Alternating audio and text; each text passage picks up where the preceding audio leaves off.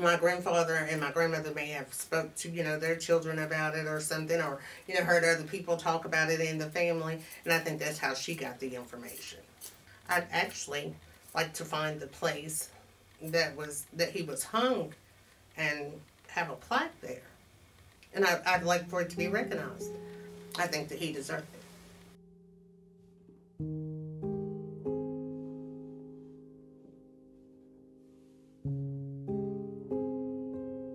Sitting along the border of Tennessee and Virginia, the town of Bristol was incorporated in 1856, just 5 years before the U.S. Civil War. By the mid-1890s, the two towns had grown to over 6,000 residents.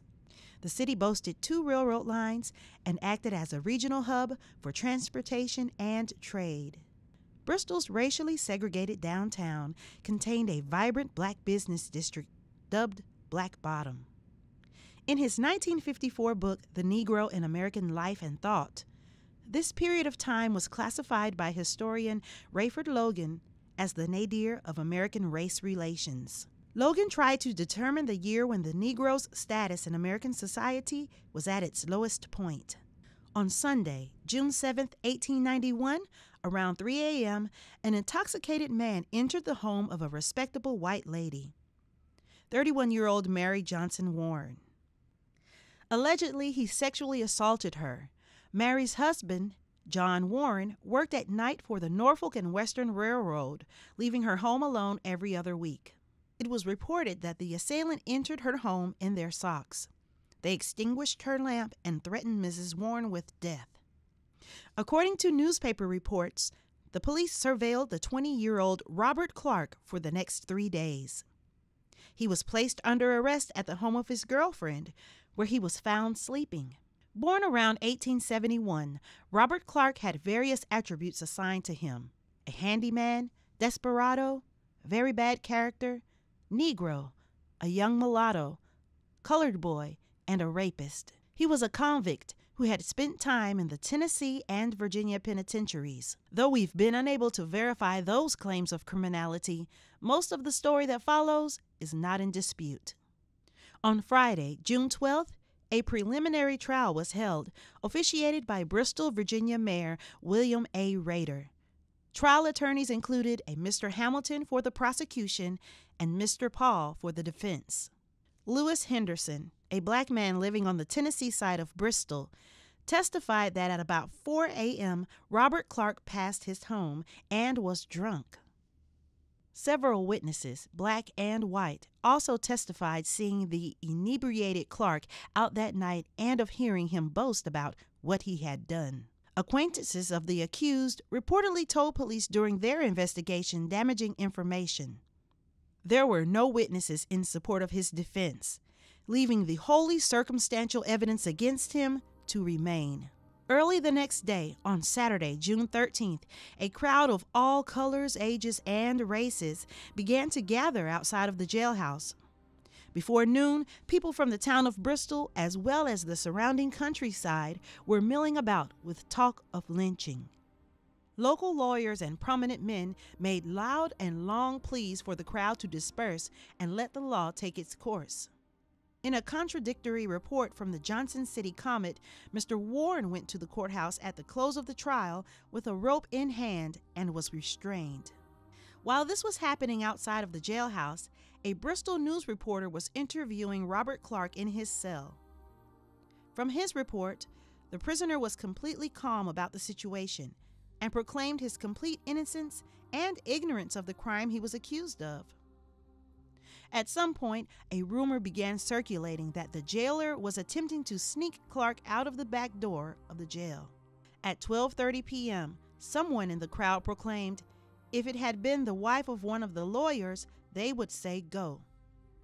But as it was only the wife of a poor working man, it is all right. Reportedly, this reply set the spark for what was to come.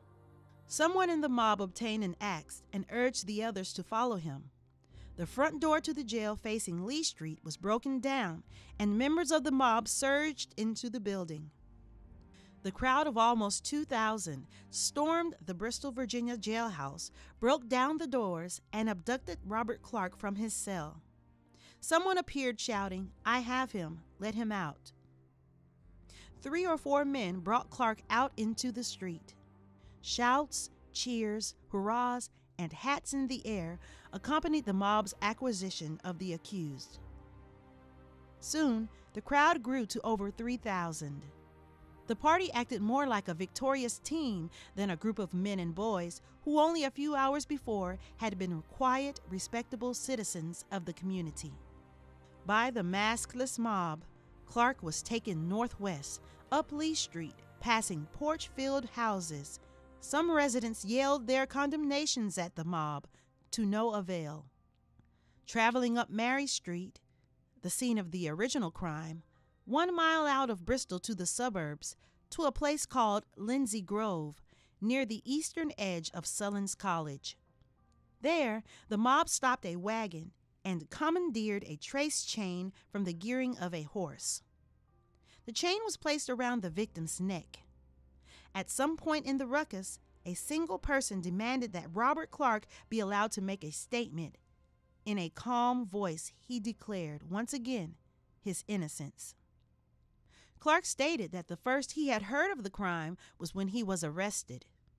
He admitted being drunk that night of Miss Warren's assault, so drunk that he went out on the town without his shoes on. As far as those who testified against him, he also denied having talked to them at all. At that statement, he was asked if he would be willing to face trial according to law in the courts. Robert Clark said that he would. He was then allowed to pray, and his prayer included forgiveness for the lynch mob's mistake and his own indiscretions. He concluded his words by asking the mob not to mutilate his body or riddle it with bullets.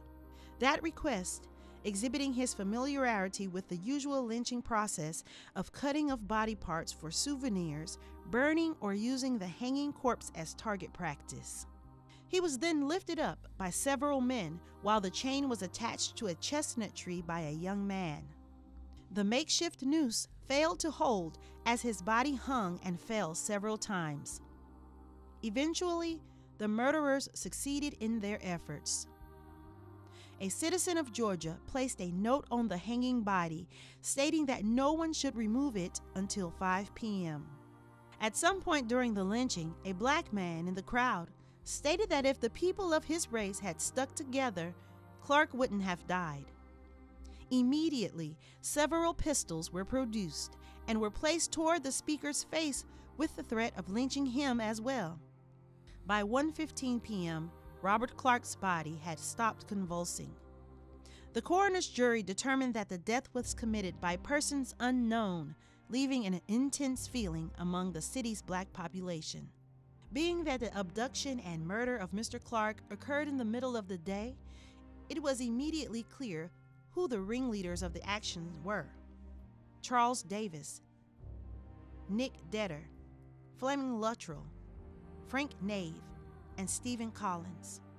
After a week-long grand jury session, these men were indicted by the city of Bristol, Virginia, on June 19, 1891, for having with force and arms in and upon the body of Robert Clark, feloniously, willfully, deliberately, premeditatedly, and of malice and aforethought, make an assault, and with certain trace chains in their hands did put and fasten around the neck of said Robert Clark, and then and there did hang him to a tree, of which said hanging by neck he there instantly died. Thus did they murder against the peace and dignity of the Commonwealth of Virginia. Legal proceedings against the main perpetrators continued months after the fact, with the arrest of Charles Davis, the 18-year-old who had fastened the chain-made noose to the chestnut tree. Davis was released on a $500 bond, signed by several prominent citizens. The 4 others indicted in the atrocity were never arrested. Though indictments were issued, it was publicly assumed no one would be held accountable for Robert Clark's murder.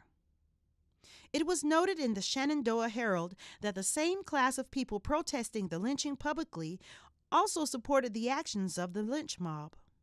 the Bristol, Virginia bar expressed some interest in passing resolutions addressing the lynching, but also voiced concerns that local papers would not publish it.